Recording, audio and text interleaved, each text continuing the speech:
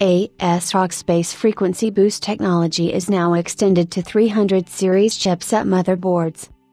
ASRock is allowing overclocking on non-K Comet Lake S CPUs, and non-Z motherboards, mostly the B460/H470 chipsets. ASRock's new base frequency boost is an overclocking feature which works on non-K processors. It basically makes the processors to operate above the default stock values, on both the Z series and B series motherboard chipsets. Thus, it gives the CPU a slight performance boost.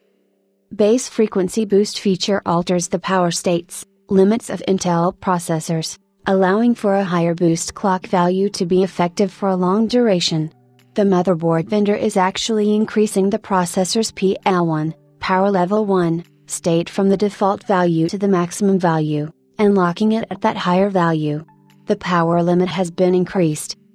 In ASRock's example, the 65 watts Comet Lake CPU operates as if it was a 125 watts model. ASRock has shared a new chart showing how this BFB feature works on Z390 and B365 chipset series. 3 Coffee Lake processors have been listed: the i5-9600, i7-9700, i9-9900 respectively.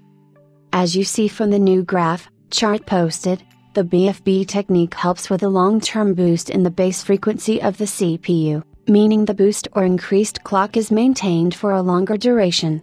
They have compared this with Intel's default short-term turbo boost speed.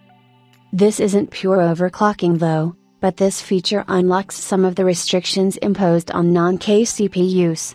A higher TDP limit gives more breathing room, and also allows a non-K CPU to run at a higher base frequency.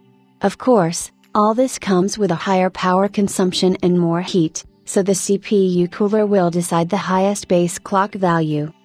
At this time it is unclear whether other motherboard vendors are also going to implement a similar overclocking feature.